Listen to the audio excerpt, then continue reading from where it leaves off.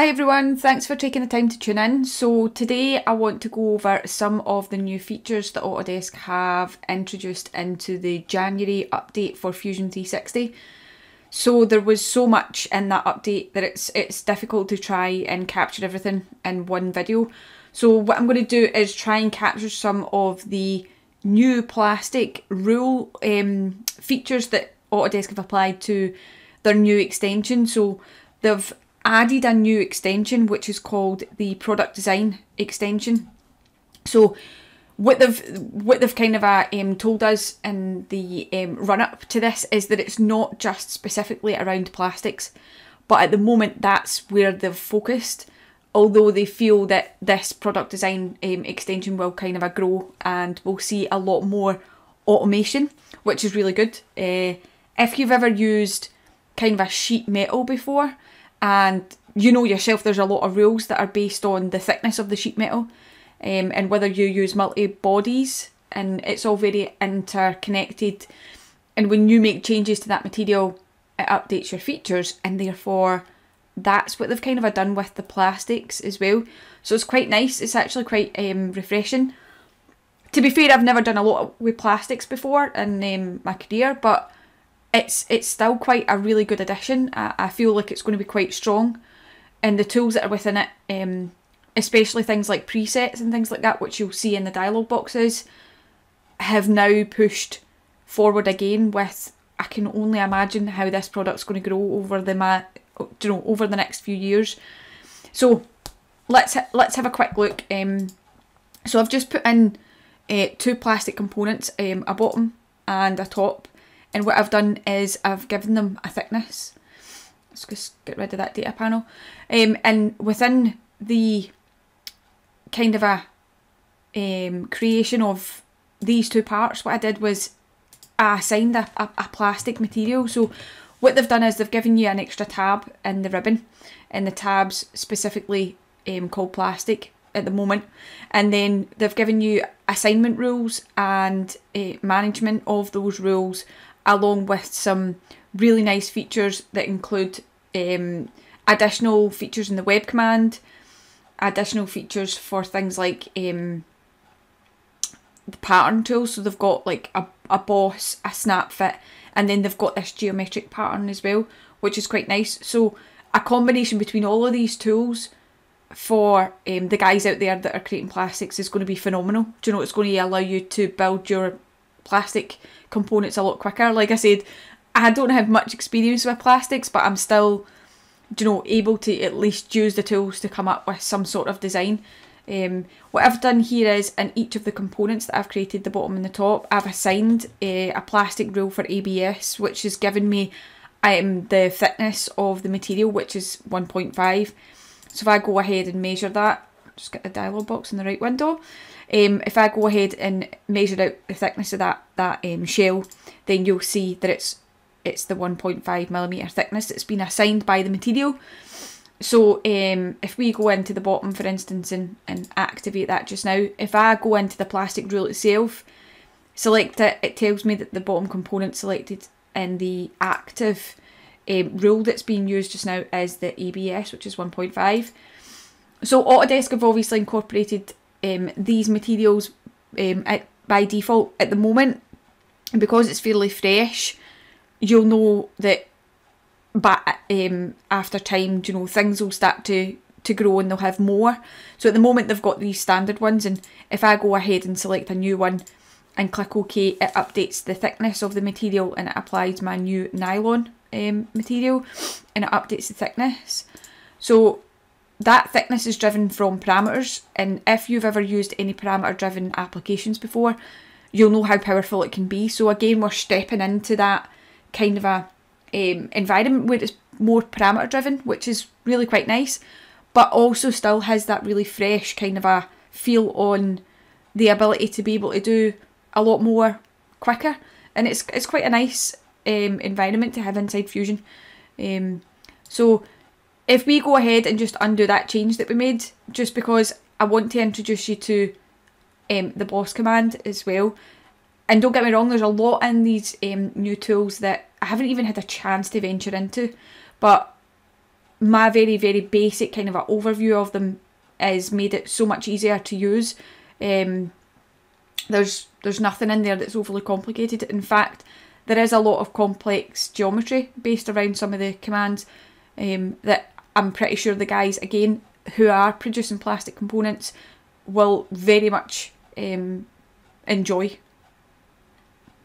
So let's take a look at the sketches that I've applied. So I've got 2 sketches within my model, and what I've done here is I have just put another sketch in between the 2 components.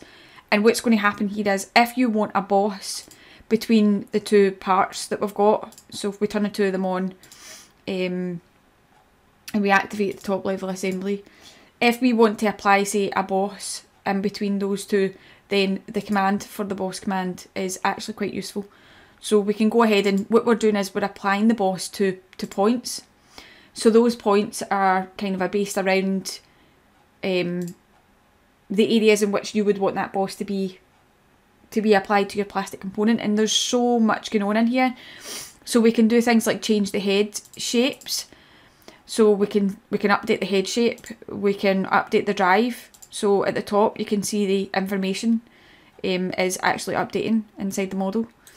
We can see that the top component and the bottom component are completely involved, and as we scroll around, the section of the part is shown us exactly what that should look like. So we've got full control over the top and the bottom, and then we've got full control over how it's actually driving the whole thread, the information, everything is all in one. I can't believe they've actually been able to do this in one dialog box. So you've got full control over it. Like I said, the guys who are using this quite often might find a few things that they really enjoy about this. From someone who's never used it before, I just think it's quite amazing. So you can see that it's driving the screws through both areas, and what it's going to do is it'll even put some fillets and stuff like that in some of these areas for us. So I'm just going to go ahead and click OK on that, and you can see if I look down from the top, it's applied the screws, it's applied them into the model because you can see them in the browser. And if we do a quick analysis on this, just so that we can do a section analysis, and we'll drive it through the centre of the part. We'll go with this plane, and we'll say OK to that, and then we'll just have a quick zoom in. So you can see how it's applied the fillets. So it's got our boss, which is applied to both the components at the same time, and it's driving through with a screw. It's almost like the bolted connection within Inventor. It's really quite powerful. I think it's a fantastic addition. And then there's other things as well. So there are other elements of kind of the product design collection, the product design extension that they've added in. So many Autodesk products. Okay, so if I just kind of get rid of the top and we turn that sketch back on so that we can see it, we can use things like this snap fit, which it's a feature that I've seen before in lots of plastic components but never really had to apply one. So if I select kind of a point somewhere, again, all I've done is apply the point, and all of the dimensions can be totally modified. If I actually undo that and then I go back and put the top on as well, so so I've put the top on, I'll go back to my snap, and then I'm going to apply it. So I'm going to pick the point there, and I'm going to turn it 90 degrees, and you can see it's applying it to the top and the bottom. And if I just go ahead and click OK on that without really doing much, you can see that it's applied a hole which is connecting to the top and the bottom component. It's actually quite bizarre how quick it does it. And there's a whole heap of different types. Again, only assuming Autodesk will enhance on top of them. So I've left the kind of the best one till last, and the addition to this one is the geometric pattern. I haven't actually shown you the web, but the web effect will add additional fillets into your web whenever you apply them. So you'll see it will add additional fillets and draft angles whenever you use the feature. So again, if you want to venture into having a go at that, then have a go at that one as well. There's just so much I want to talk about, so much I want to tell you. But obviously try to keep the video as short as possible so you don't get too bored. But yeah, left the best till last, which is my geometric pattern command. And as you select the face, what it does is it gives you a set of objects that you can apply, and those objects can either be added to the material or taken away from the material from the basic generic kind of operations that Autodesk give you availability to. So if we go ahead and go for something like a sphere, and if we look down from the top, and we can use our adjustment arrows that we've got here, and we can make the spaces in between them shorter, and we can almost gear them towards, I mean, as it gets smaller, you can see how it just nicely just kind of it fits really nice, and it's all geared towards it's geared towards you being able to apply something with size and distribution gradients, which is something that's never really been available before, and it's quite refreshing to be able to do that type of thing. So if we go ahead and we can either add them as a new body.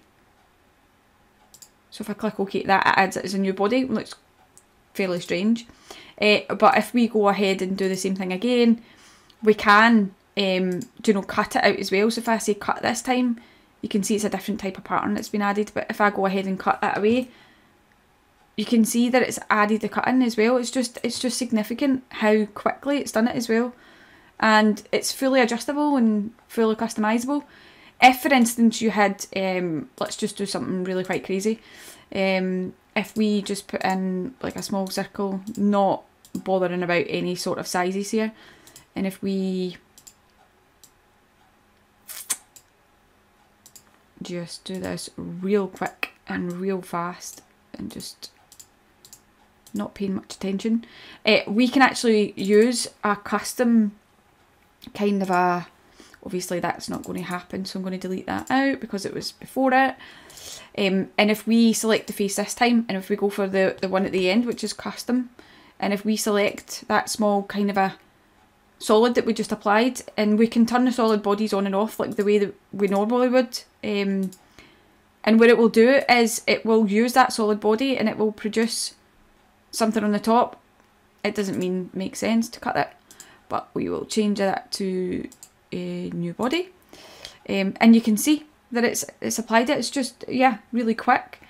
And they're all individual bodies as well. So let's say, for instance, you didn't want to see certain ones, you can turn them on and off. Okay, so that's like your geometric pattern, and like I said, it's based on size and distribution. But the way that Autodesk have done it with this product design extension is, at the moment, like I said, they've given you tools which are based around plastics, but I can only see this growing in the future.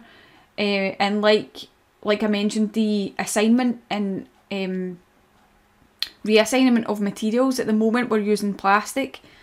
So the ABS plastic, sorry, if we want to go ahead and change any of these, so if I turn the top one off and I turn off the features just so that you can see just the bottom, and if we go ahead and modify the bottom, if we go to the actual plastic rule that's assigned, we can then go to the library and assign a new plastic. Yeah, so all of the commands that we're applying, everything that we're doing is all connected to this plastic material. And the rule is very much, like I said, geared towards the same as sheet metal. So it should be something that if you've ever used sheet metal, you're familiar with. And if you're not, it's still even quite powerful. So as you can tell from my excitement, I'm actually quite excited about it. I really quite like it. It's maybe not something I'll use every single day, but for the guys who are using plastics, I think it's quite significant. And that's just not all of what Autodesk have introduced in January. There's just so much more. So they have introduced a lot of new features in just the assembly environment alone. And they are geared towards things like replacing components.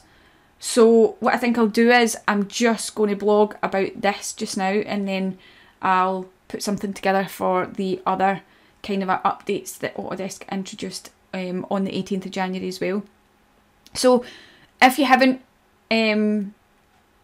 looked at this yet, guys, then take time to look at it.